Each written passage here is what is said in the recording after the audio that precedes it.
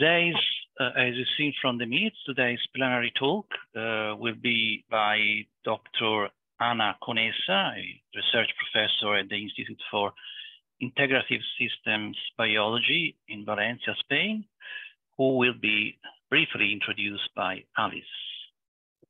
Yeah, sorry, today you have to listen to me a lot.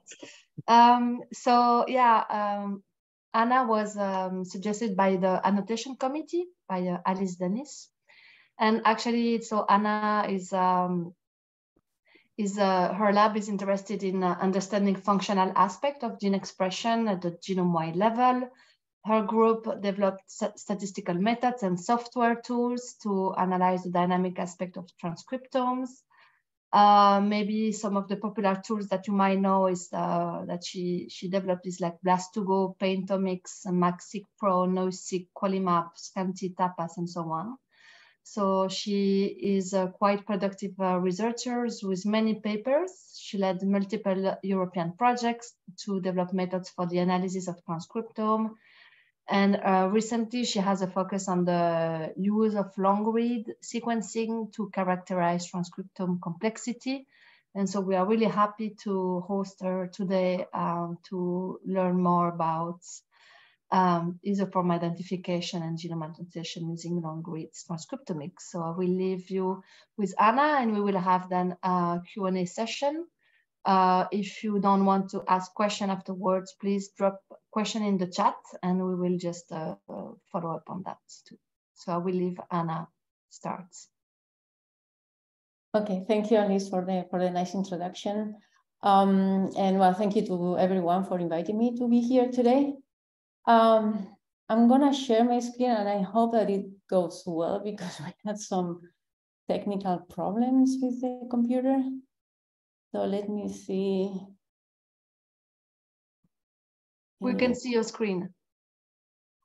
Yes, and now it should come up on presenter mode.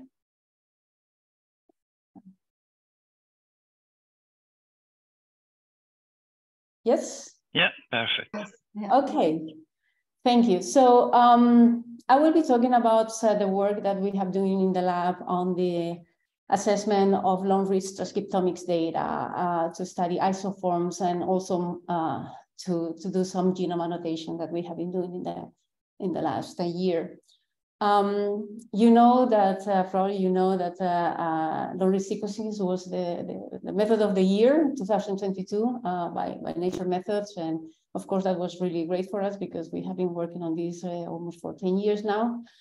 But I think that well, the aspect in which I have been involved is the analysis of the transcriptomes using this data. And you know that advantages is basically that it can resolve the contiguity of alternative isoforms because the long reads do not need an assembly step and short reads do. So in principle, you get one read, one transcript model, and one transcript representation. However, the reality is not as clear as it seems. Here you have a representation of long reads data obtained from different technologies from the LRGASP project. I will talk about this in a minute, but basically showing the diversity of transcript models that can be sequenced from one particular gene. So here you have, right? So the genome annotation of this gene in gene code, so there are like 6 different isoforms. And then on red, you have the diversity of isoforms that you can find with the long reads methods. So clearly, a lot of different possibilities are seen here. And the question, of course, is, are all these structures, all these sequences real or not? So this is the question that we were trying to answer. So it was clear the necessity of a benchmark because, you know, we have the technologies that have not been sufficiently tested yet.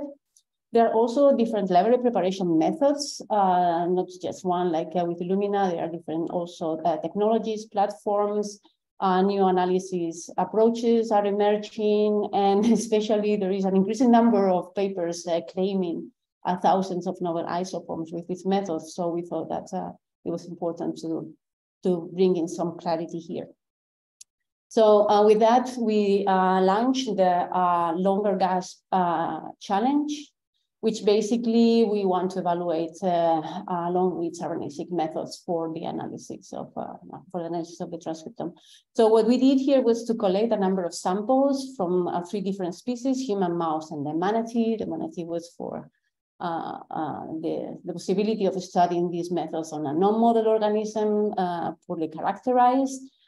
We generated different types of samples, cell lines, mixture of cell lines. We also had spikings, the SIRFs, which are a mixture of synthetic transcripts in which isoforms have been simulated, and also computationally synthetic data. As I mentioned before, different library protocols. The usual protocol is cDNA. But of course, also with nanopore, you have direct RNA sequencing. There are some other methods like R2C2, in which this is also a protocol for nanopore, in which you create some kind of circular structure that resembles a little bit what PacBio does, but is for nanopore sequencing. And then you have the CapTrap methods, in which basically the capture of the transcripts is from the 5' ends instead of the amplification from the 3' end, as is done with cDNA. And as mentioned before, the PacBio is equal to. Oh, any questions? So we did PacBio is equal to mean ion for nanopore, and then of course also Illumina. Okay, so the project had 3 challenges. Challenge 1 is on the identification of transcripts, sample-specific transcripts, I must say, using a high-quality genome. Therefore, we have the human and mouse samples. Challenge 2 was about transcript isoform quantification with these methods. And then the challenge 3 was for de novo transcript isoform identification, when you don't have a good reference annotation of even genome. I will talk here about challenge 1 and 3, and then a little bit more about some extra work in my lab. About challenge 1 is, as I mentioned, transcript isoform detection with a high quality genome. We had the human and mouse data, different samples, the H1 mix, and the synthetic data for that. Here is to give you an overview of the data. So what we have here are the reads that we obtain with the 6 different combinations of library preparations and sequencing platform. You can see that in general, the cDNA PacBio reads are longer, right? Followed by R2C2 with nanopore, and the other methods produce shorter reads. Okay, so that's one fact, just the data. Also here you can see the number of reads, the sequencing depth, and then here you can see that the cDNA with nanopore and also the CapTrap version of the nanopore gave a much higher number of reads than the rest of the technologies, right? But this is somehow is not specifically related to the quality of the identity, in this case, of the reads with respect to the genome. In this case, the cDNA PacBio and the R2C2, the one with the longest reads, were giving us the highest identity. So there are already some differences in the quality of the starting material. So just to give you an idea of the magnitude of the challenge, we have these 6 combinations of library preparation and sequencing protocols of sequencing platforms. For the challenge 1, we have 3 different types of samples, 2 human and 1 mouse.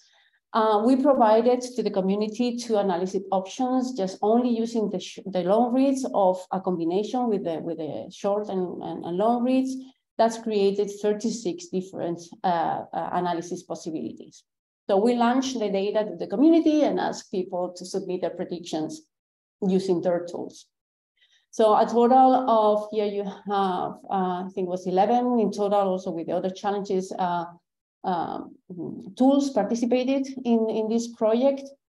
And I have divided them here a little bit, depending on how they use the reference annotations. Remember, this is challenge 1. So we have a number of tools here in orange that really use a lot the reference annotation to correct the transcript predictions.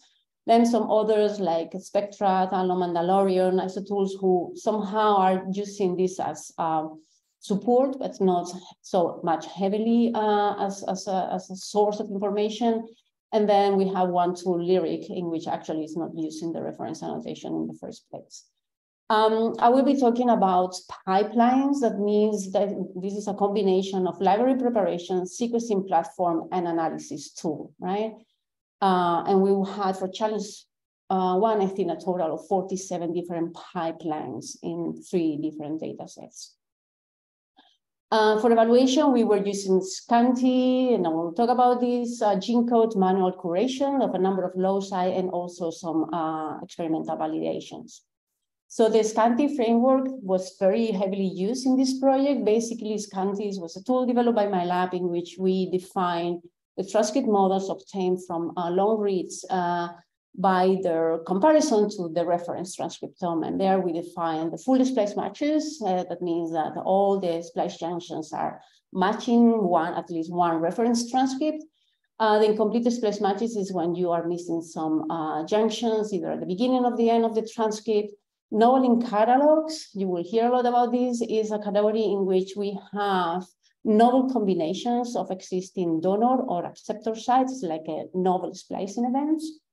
The novel not in catalog is when we have actually a novel expression, a novel, donor or acceptor site, right? So it's completely novel site. And then some other categories like genic, of anti-ses, of intergenic. We also had some supplementary data on the same samples. We obtained Illumina, CAGE, and QuantSeq for the detection of the 5 and the 3 primates. Okay, right. So using this, what we studied was different aspects. So here you have a representation of the percentages of different types of Scanty categories, the full splice matches and the incomplete splice matches. The distribution of the different tools are here represented by their letters, and then the colors represent the different types of library preparation and sequencing methods. And so there are a number of things that you can see when you study these plots. First is that there is a number of tools here that has a high number of full splice matches, and these are consistently the same tools like Bamboo, isoform. They have a lot of full splice matches, very little number of incompletes, right? So they are really having the transcripts that are in the reference. And also the same tools have little novelty, so have low levels of here. Let me see, novel in catalogs of novel not in catalogs. The same tools, regardless the data, right? The type of library preparation. Then you have another set of tools that are kind of more broad in their diversity of transcript types, in which you have a different combination of full splice matches that represent the reference, incompletes, right? And also the novel aspects of the data, right? And finally, so these are the other type of tools that are somehow being guided by the reference, but not using this as such a strong support. And then the LRGASP method was very interesting because this was the method in which we have the highest number, for example, of novel not in catalog. So it was able to detect more knowledge. So if we look, however, to, how these methods are supported by the orthogonal data at the 5 of 3 primates or correspond to the support by the reference, we also see very interesting results here. For example, those tools, remember, that are heavily based on the reference like Bamboo and isoform, a little bit flare and flames, but especially these two, isoform and Bamboo, they actually have models that are very nicely supported by the reference, but actually not as well supported by the orthogonal experimental data, right? So indicating that they are using this annotation information to call their transcript models. However, the other tools, right, that are not as good representing the reference actually tend to have higher level of orthogonal support, somehow reflecting that this, novelty in the transcriptome is present, and the tools that are not really only looking at the reference are able to predict correctly which will be the transcript ends. So this is kind of indicating the differences between the methodologies. Oh, and here you have a lyric that is again somewhere in those positions in the middle, right? So the tools that use the reference annotation are better supported by the annotation, of course, than by the experimental data, which is interesting. Here we compared actually the number of the overlap that we have in the different pipelines. So remember I mentioned that we have 47 different pipelines when we do the combination of library preparation, sequencing protocol, and analysis pipeline. And you have these represented by scanty categories here, and then the number here in the upper part of the bar plot in log scale, right? So what you can see very easily here is that, see my cursor, is that those transcripts that are identified by few pipelines, right, tend to be highly enriched and novel transcripts. And only those that are detected by a consistent number of pipelines, those are the reference transcripts. So the transcripts that are already annotated. But also you can see that the number is much lower. So at the end, we had really very few, just a few of transcripts that were detected by all combinations of approaches, right? So that's interesting. So there is actually, that what it means is that there is a great deal of disagreement between the methodologies. This is the same kind of analysis, but a little bit different. This time we made a difference between let's say the actual data, so the combination of library preparation and sequencing platform, because it's a different data set in each case, and how this is agreed by the different tools. And what you have here is a little bit a different way of representing the same concept. You have the number of transcripts detected by an increasing number of tools, right? Like well, one tool and some other tools. In this case, is the bamboo tool and other tool, right? So when you have, for example, 2, it means that was detected by that tool, bamboo, and 3 other methods, right? The same data. So what you can see here is also very interesting is that when we look at, for example, the cDNA PacBio pipeline of the cDNA PacBio data, there is somehow a number of transcripts of the full splice match category, the blue ones, that are consistently detected by everybody and high amounts, right? But also these novel categories like the fullest, like incompletes, novel in catalog, and novel not in catalog. These are all transcripts of known genes, right? Oh, sorry. However, see, however, when you look at these other transcripts that tend to be like a more intergenic of antisense, right? So there is a general stronger lack of agreement, right?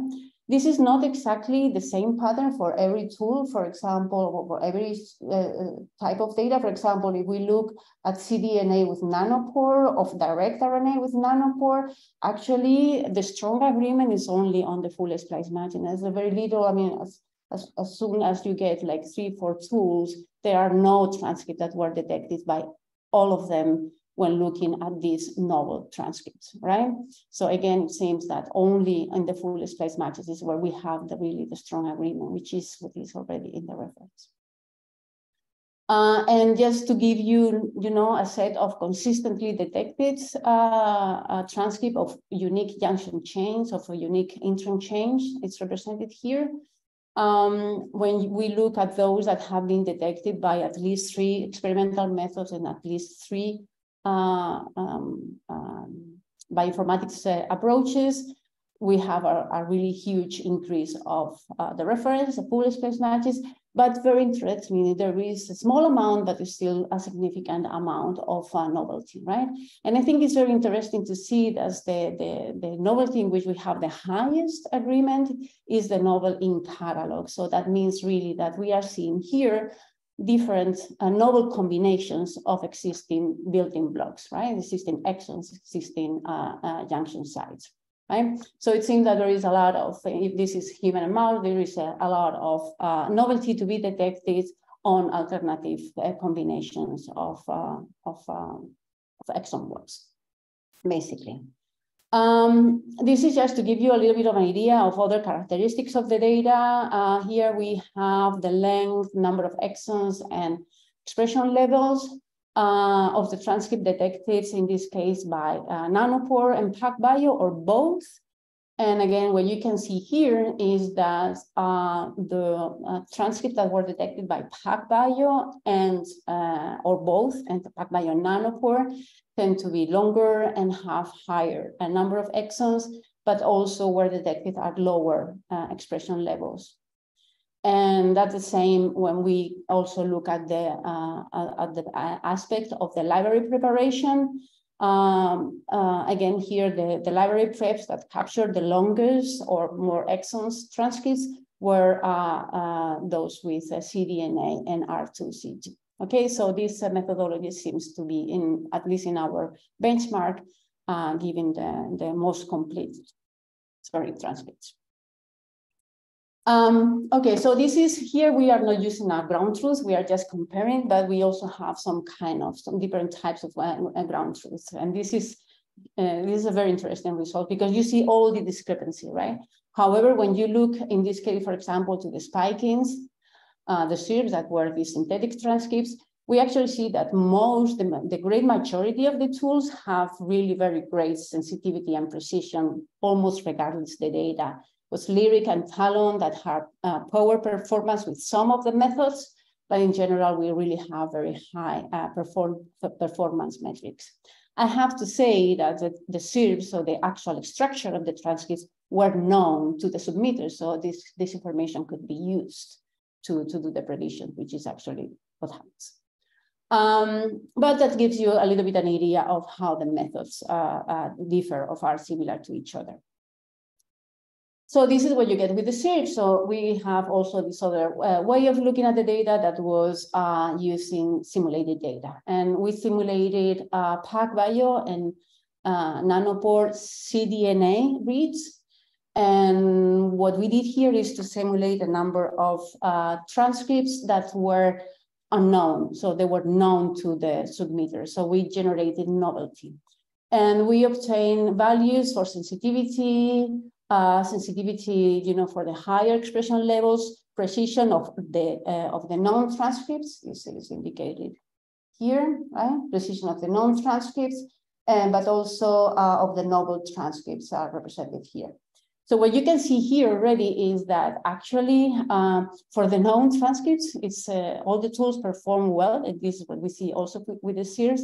But however, it's more challenging to detect novel transcripts with high precision in most of the cases. So, for example, if I can give you an example, Spectra will have difficulties with the precision, also IsoIV, IsoQuant-less, but most of them have problem with precision when calling new transcripts. Okay. Here, what we are not simulating are the library preparation errors, only the sequencing errors, so there are also some limitations here. This is another type of validation. In this case, what we do is to ask gene code curators to provide an assessment do a curation of the data. So we took 50 loci and asked them, give me the right transcript models using the long-reads data, but also all sorts of orthogonal data that they use normally in their annotation efforts. And again, ask what is the performance of our tools against this set of manually curated, manually annotated transcripts. And what we see here again is that although performance metrics are kind of okay in terms of precision for known transcripts, really there was, for most cases, a completely failure of sensitivity in the detection of the transcripts that were curated by gene code. So that was a very surprising result. And then there was a situation here in which this loci that we evaluated has usually a few number of novel transcripts, and these were not identified by most of the tools. Oh, sorry.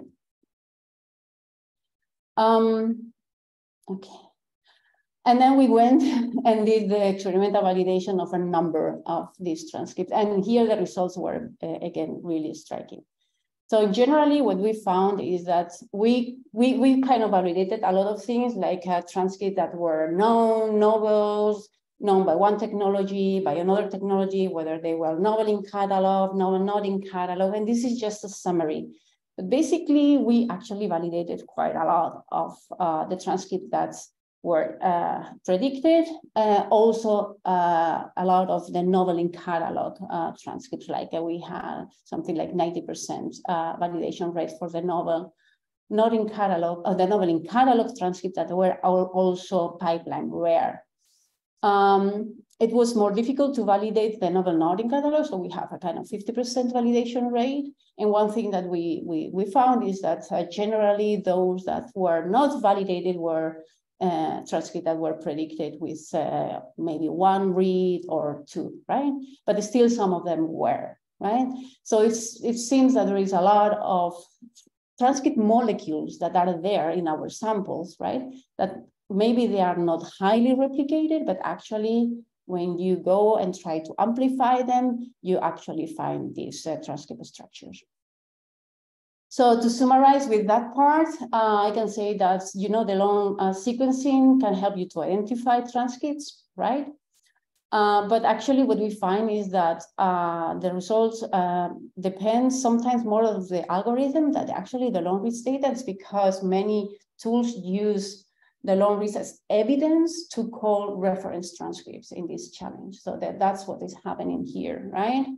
Globally, we found that cDNA with PacBio and Nanopore with R2C2, we've given the best results. Here you have a number of tools that probably perform better in this recovery of annotating transcripts. However, the discovery of novel transcripts really, we think that is very challenging, at least in this benchmark. And surprisingly, although it's challenging to find, they are actually in the sample because we validated many of them. We amplify them by PCR. I think also it's important to indicate the necessity of doing an extensive benchmark with many different ways of looking at the data to really understand what is going on. I will give now some time, words about challenge 3, in which we were asking the tools not to use the reference. And here we have the mouse and the manatee data. Only the cDNA was analyzed here. Only 4 tools participated in this challenge, so we don't have an extensive diversity of tools as before. And you can see already here the difference in the number of transcripts that were detected. That it's really huge between RNA Bloom, for example, and isoquant, but also in the distribution of scanty categories, in which you don't have as many blue as before, right? So there are many novel transcripts identified here. It's interesting that 2 of these tools, Bamboo and isoquant, performed in both challenge 1 and 2. So the only difference is that they use or not use the reference as guidance. And you can see the differences in the result that were significant. Right? When you use the reference, you get reference transcripts. And when you don't use the reference, there is a lot of novelty that you detect of incomplete transcripts, as you can see here. Right, so it's really like the reference is very much used in these methodologies to do the accurate calls. Here again, some values of support by CAGE and QuantSeq. You can see that Bamboo in general is well supported by CAGE, but the numbers are not really like super high. We are talking about here 60%. isoquant is around 20%, and some other methods were performing even worse. And the QuantSeq support were kind of similar at the 3' end. The presence of non-canonical junctions is also interesting to see. Some methods like RNA-Space did not filter out at all by that, and Bamboo and isoquant were giving us those junctions that are best supported by the Illumina data. Here again, we can see, we can calculate precision and sensitivity of the series that we know which transcripts are there, but in this case, predicting without using the reference. And you see here that the results are very different from what we saw previously, right? So we have a high false discovery rate in general. Also, in some cases, for example, in Bamboo, the sensitivity and the positive detection rate was low, right? So the reference is really being important. And just this is to compare the same tools, analyzing the same data, using or not using the reference, give very, very different performance metrics. So the conclusion of challenge 3 is that really annotating without a reference is very challenging, at least for the methods that we tested in this challenge. Usually you have a poor balance between sensitivity and prediction. Some tools like Bamboo and IsoQuant, you don't have poor sensitivity, but kind of good support of the junctions and transcript ends. And we think that's, you have to be cautious when you are just using only this data for annotating the transcriptomes of the genomes with the transcript models. So, and in order to try to understand, okay, so what is then the best way that we can use this data to support genome annotation? Because, the long reads alone, without a reference annotation are kind of difficult to use for annotation. That's what we concluded from challenge 3. It's difficult to annotate the transcript structure. And actually, of course, when you have one sample, you will not have a complete annotation. So I'm still in my lab, Alejandro started to work on the idea of how to combine ab initio and long reads for genome annotation, ab initio models and long reads, right?